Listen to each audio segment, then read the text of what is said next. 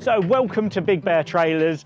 Today we've got a review for you, or not a review, a walkthrough actually, of taking out the divider on a Cheval Liberte Touring Country. So we get a few questions on this, and it's nice to have this to refer back to, because most times you'll buy the trailer and then use it in its standard format for probably several years, and then you go, it's the time when, you know, in two and a half years time, when you want to take the divider out, you go, how do I do that?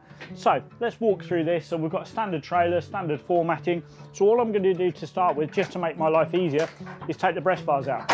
So that's one. Let's get the second one. Just take that out of the way. So we've got two of those breast bars out of the way. Now I'm going to switch to the front and do the same there. This one's slightly different because we've got the hooks here. Just going to pop those down on the floor so it's nice and safe and also out the way. So I've just got the last breast bar to remove. That just means everything's nice and flexible now. So let's just pop that down there. It's quite handy actually that divider's moved around. Basically, next step is to take this forward headboard out. We've got a little slider just here that we can pull down. If we pull down on this lever, the pin at the top comes down. So let me see if I can show you that from where the camera is. So basically I'm going to pull down on that. That releases that pin. I can then lift up. That's now off, and I can now walk out with this panel. So I'm just going to do that again.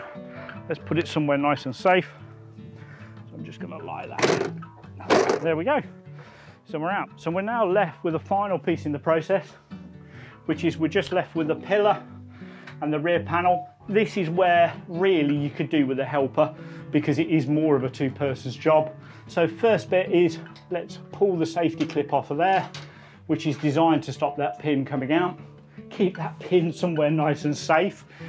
So we've taken the pin out at the top. That's ready to move now. You can see the pins there going into that sort of V-shaped receiver.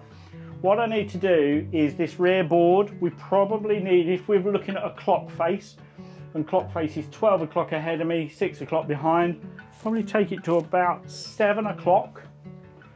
Grab both pieces. I'm going to lean the post further forward, just give myself a bit of breathing space, and just feel it, because in the floor there is a little keyhole opening for it to come out of, and I've just, there we go.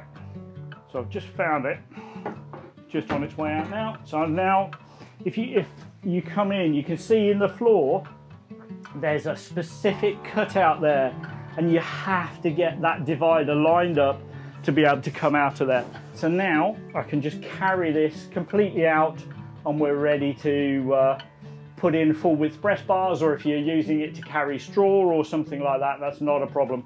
To put it back in again, we're going to do the same thing again.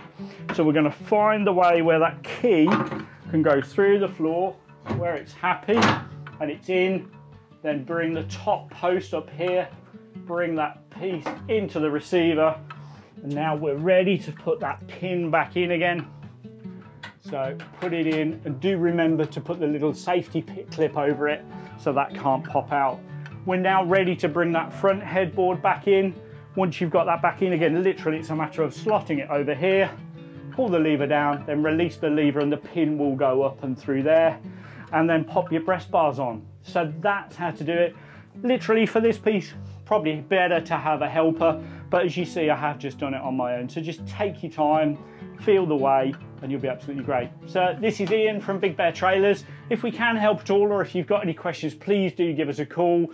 And our number here, 01832 770 888. Thanks very much. Bye now.